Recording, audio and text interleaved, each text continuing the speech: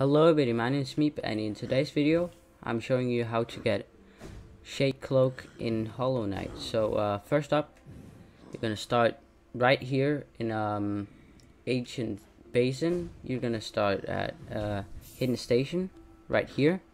If you haven't got to Hidden Station but you're in Ancient Basin, you just need the double jump and you go all the way to the left in this room, to the left of me right now, and you just jump up and just crystal heart to the right. But let's get the Shade Cloak. As you can see, I already have the Shade Cloak, but I can still show you how to get it because it's pretty easy. You just go down here into the abyss. You go all the way down to the bottom of the abyss.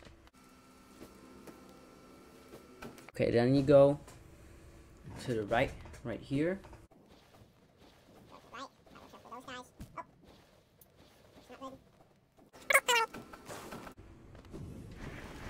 Right here at this tower, there's a lot of shades, and they will not give you any kind of soul, but they do 2 damage, I think, 2 mask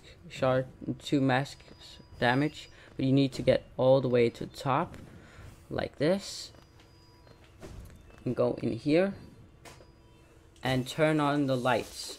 When you turn on the lights, you can crystal heart across the lake without getting killed. So let's do that right now. Just like this, all the way to the right. All the way. And now we need to get up here. And you need to stand in this for a long enough time. And then you get the Shade Cloak. And now you can do this. And this. Okay, a little bonus tip for you guys is go up here. There's a secret room actually right here. And now you use the Shade Cloak to get through this thing.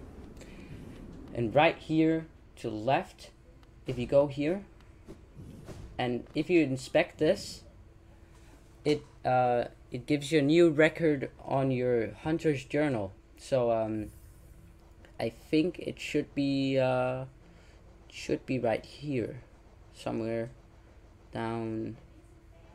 Yeah, it's right here. You get the void tendrils, I think, if you inspect this. So that's a little bonus for you guys, and I'll see you in the next video.